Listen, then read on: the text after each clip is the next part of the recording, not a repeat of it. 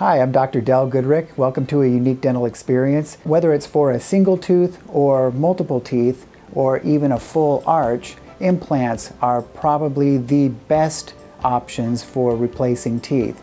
An implant is an artificial root, and in some cases for a single tooth, then that tooth is just used and cleaned like a natural tooth. You can floss it, you can brush it, and you've got that chewing surface to chew with. In the case of multiple teeth or even a full arch, it doesn't have to be individual roots. Sometimes it can be done with 4 implants, sometimes with an implant with a bar. And so I brought an implant for you to look at, and you can see that the blue anodized part is the implant that is actually placed into the jawbone, and then the jawbone integrates to it, so it becomes fused to the bone. It's not something that'll set off the metal detector at the airport, but it becomes really sturdy.